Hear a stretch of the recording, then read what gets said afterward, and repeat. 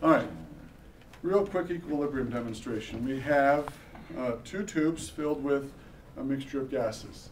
One of the gases up here on there is NO2, and it's brown in color. And the other gas is N2O4, and it's colorless. Now I have one tube placed in a beaker of warm water, and the other one obviously placed in cold water, and you can see there's a contrast in the colors. One in the hot beaker is a darker brown than the one in the cold. I'm going to switch them around, okay? So I'll put the one that was in the hot in the cold, and the one that was in the cold and the hot. I'm just going to wait a minute, and I want you guys to think quickly. What side, look up here if you would, what side of the equation would I place delta H?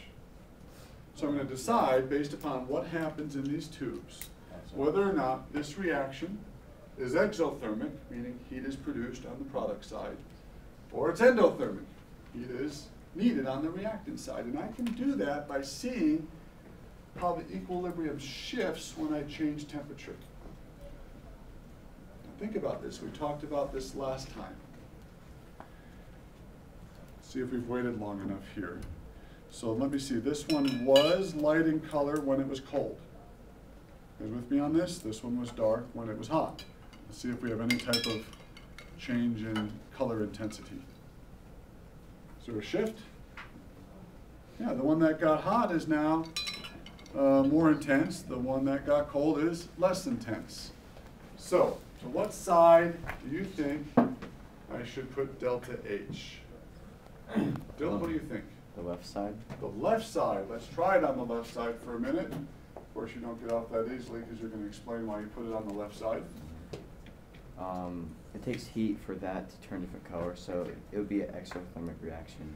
So it took heat for it to go colorless. No. Did it take heat for this to go colorless? No. It took heat to make it brown. To make it brown. Should we try it on the other side? We put it over here.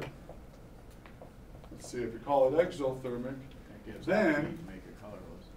okay, that might work. Let's see, if I was at equilibrium and I added heat, which I'm doing in the hot beaker, will it shift to the right and go colorless and produce more heat? Or will it shift to the left and go brown and use up that heat? Okay. Should shift to the left, shouldn't it? Isn't that what happened when I heated it up? And then, of course, if it gets cold, won't it shift to the right towards the heat and become more colorless? All right, so the temperature, a change in temperature can affect a shift in the equilibrium. Okay?